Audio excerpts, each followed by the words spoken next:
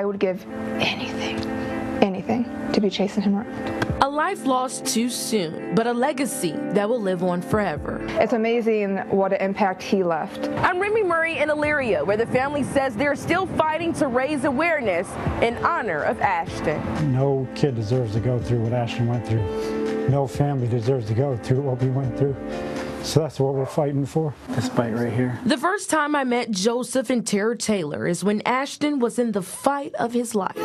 Since his passing, it's been a long 15 months for the family as they continue to grieve the loss of Ashton, who died from pediatric brain cancer at just 3 years old. We have to learn how to live again without him. Tara admits this journey has been heavy for everyone. And we're hanging in there the best that we can. Another way Tara and her husband Joe say they're pushing through the grief is by raising awareness for pediatric brain cancer. We get to tell his story and express on how only 4% of the government funding goes to childhood cancer, and then less than 1% of that 4% goes to pediatric brain tumor research. So as Pediatric Brain Cancer Awareness Month comes to an end, his family is calling for change. Getting to people and helping them understand what's going on and how little funding there is, and the fact that there needs to be change, that these kids deserve more than what they're getting. According to doctors at Cleveland Clinic Children's, pediatric brain cancer occurs when a child, teenager,